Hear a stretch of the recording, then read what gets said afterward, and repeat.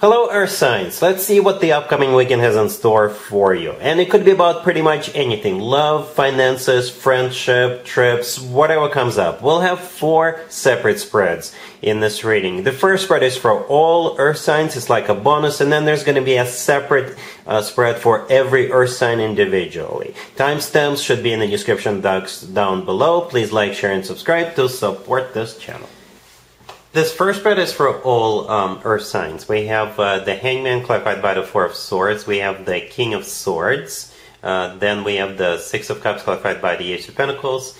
And we also have the Knight of Pentacles on the bottom of the deck. You could be dealing with an air sign, Gemini, Libra, Aquarius. We also have Pisces, and we have you, Taurus, Virgo, or Capricorn. It almost feels like somebody was taking a break and then they remembered someone, right? It could have been this King of Swords who was kind of laying down, taking a break, and they had this epiphany, this light bulb moment, or it could have been you, right? And it has something to do with this King of Swords. So the King of Swords is most likely an air sign, Gemini, Libra, or Aquarius, or somebody with a lot of air in their chart. If they're not an air sign, it could be like a lawyer, a professor, somebody who's very intelligent. The Hangman clarified by the 4 of Swords. This is where that aha moment is, right? The Hangman could be a light bulb moment, or an epiphany. The 4 of Swords clarifying it. Perhaps somebody had a dream, or somebody was just laying down, somebody was taking a break, and they were like, oh my God, remember that King of Swords? Or, you know, this King of Swords could have been, oh my God, remember this Earth sign? Okay, because this is definitely somebody from your past. Right next to the King of Swords, we have that 6 of Cups, clarified by the Ace of Pentacles. So the 6 of Cups is a card of somebody from the past, not necessarily a love interest. It could just be someone from the past. Somebody who remembered you, or you remembered this King of Swords. And as a result of that, the Ace of Pentacles and the Knight of Pentacles will be produced. It is an offer. Those 2 cards even kind of look alike, right? In the Knight of Pentacles, the person riding a horse is holding up a pentacle. That's, I think, exactly the pentacle we see in the Ace of Pentacles. So in the Ace of Pentacles, we're zooming in on that. So it's an offer. It's an offer. Could be work-related, business-related, friendship-related, love-related, what have you. Okay? And I don't know if this offer is going to be accepted, but I know that it's not going to be denied right away. Okay? So maybe, you know, like I said, it doesn't have to be about love. Maybe you remembered somebody who can help you with work, somebody who can help you with business, somebody who can do something for you with finances in mind. Or it could be the other way around. And perhaps the offer will come after the weekend, because we are taking a break during the weekend. Alright, but yeah, the offer is legit. The offer is very serious. As a matter of fact, it's as serious as it gets. If it is a love offer, then yeah, somebody wants to get like as serious as possible. Alright, cool. Taurus, we have the 8 of Swords, clarified by the World. We have the 6 of Wands, clarified by the 6 of Swords. We have the Wheel of Fortune. And we also have the Moon on the bottom of the deck. You could be dealing with maybe a Pisces or a Sagittarius or absolutely any zodiac sign. You don't have to be dealing with anybody, Taurus. This spread could be interpreted so many different ways. I'm going to try. I'm going to give you as many scenarios as I can think of. It feels like you could be solving a puzzle. You know, for some of you, literally, you could be solving a puzzle literally. For others of you, you could be finding a way to get out of some sort of a situation, or finding a way to get out of some sort of a predicament. Alright, your living situation could be changing over the weekend. Maybe you're moving, you're relocating. Okay?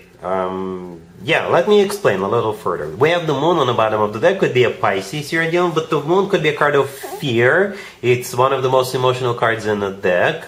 The Moon could also be a card of the dark night, a dark time of the day, and by that I mean night, because the Moon comes out at night, right? And it could also be a card of like just being like really emotional, not knowing what's going to happen, or not knowing what to do, you know, that type of energy. The Eight of Swords, the first card that came out, it could be a card of somebody, and in this case, you being stuck and trapped. For some of you, because maybe your living situation is bad and you've been stuck there.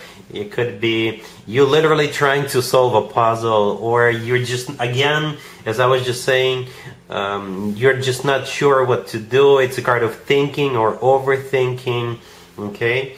But the good news is that whatever that Eight of Swords and the Moon represent in your case, they're coming to an end, right? The World, clarifying the Eight of Swords, is a card of an ending, and I always interpret it as a happy end card. This is when one chapter of your life comes to an end, and a much better, happier chapter of your life is about to begin. And the Wheel of Fortune right next to the deck is a start of a new cycle. Alright, then both the World and the Wheel of Fortune could be interpreted as cards of travel, right? Because the World could be someplace remote, and the Wheel of Fortune could be a card of travel. And the Six of Swords, clarifying the Six of Wands, the Six of Swords could also be a card of a travel. If there is no travel involved, if there is no relocation involved, then the Six of Swords is simply talking about a rough patch being over, or you moving out of choppy waters towards calmer waters, right? And this is basically you moving out of that Eight of Swords / the Moon card's energy out of that. You're moving out of that, moving towards something better. So some of you are solving a puzzle. Others of you are finding a way out. And the Six of Wands is a card of victory and success, right? It's a card of feeling good about what's going on and about yourself. So yeah, something is coming to an end, and you've got calmer quarters ahead of you. I hope this makes sense. Alright? Cool. Virgo, we have the Two of Swords, clarified by the Lovers. We have the Fool, clarified by the Hermit. We have the Chariot, and the Ace of Swords on the bottom of the deck. You're going to be dealing with a Gemini, Aries, Cancer, maybe even another Virgo. To be or not to be, that is going to be the question, Virgo. For you or for maybe someone else. Alright, and I think the answer is to be. Okay. So we start with the Two of Swords, clarified by the Lovers. Though both of those two cards could be talking about having to make a choice, right? Both of them could be interpreted as such. The Lovers is also a Gemini major arcana card, and we're in the Gemini birthday season right now. Maybe you're dealing with a Gemini. But both of those two cards are choice cards. Alright, so to be or not to be. The Fool, clarified by the Hermit. I think the answer is to be. The Hermit is your major arcana card, Virgo, and the Fool is a card of taking a leap of faith, taking a risk, just trying something new, going for it, doing it. And the Ace of Swords on the bottom of the deck often comes through as the word yes. The Chariot right next to the deck is a card of maybe literally going somewhere or moving forward.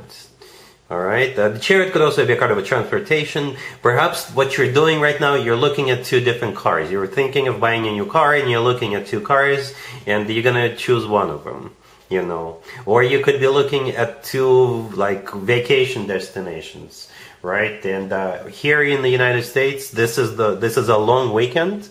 And maybe you're thinking about where I want to go for this long weekend. You know you're going to be stuck in traffic, but you're still going to go. Maybe you're looking at destinations with less traffic or something like that. And but the answer is still yes with an Ace of Swords, unless you change your mind. Alright? Cool. Capricorn, we have the Six of Swords, clarified by the Ace of Wands. We have the Three of Cups, the Wheel of Fortune, and the Page of Cups on the bottom of the deck. You're going to be dealing with any zodiac sign. Well, Capricorn, you're going to have a really fun weekend, or at least one day or one night. Okay, I think you're going to some kind of a party, all right? And it's going to be a fun party. Okay, so here's the deal. We got the Page of Cups on the bottom of the deck. It is an invitation, or maybe you're the one who's throwing a party. It is a long weekend here in the United States. I know a lot of people are going to be doing picnics, barbecues, what have you. All right, maybe it's someone's birthday. We start with the Six of Swords, but it's clarified by the Ace of Wands. All right, the Six of Swords could be a card of literally going somewhere, and I think that's exactly what it is. The Ace of Wands is the most passionate ace out of all four aces. You could be getting all fired up, all passionate about going to this party, going to this event. or just going. Or the Ace of Wands could be about a particular type of passion, if you know what I mean. Wink, wink. Alright, the Three of Cups in the middle, that's where you're going. It is a card of a party, alright? It could be someone's birthday or barbecue or picnic or what have you, okay? And the Wheel of Fortune right next to the deck, it's also a card of travel. It could also be interpreted as a card of literally going somewhere, but it's also a card of starting a cycle. Right? If you're going to a birthday party, maybe it's this birthday boy's, birthday girl's, new year, new cycle starting for them. Or if you meet somebody at that party, if you get to know somebody better, if you get cozy with somebody, maybe it's a start of a cycle between you and this person. Okay? But I do see you having a lot of fun. All kinds of fun. Alright? Cool.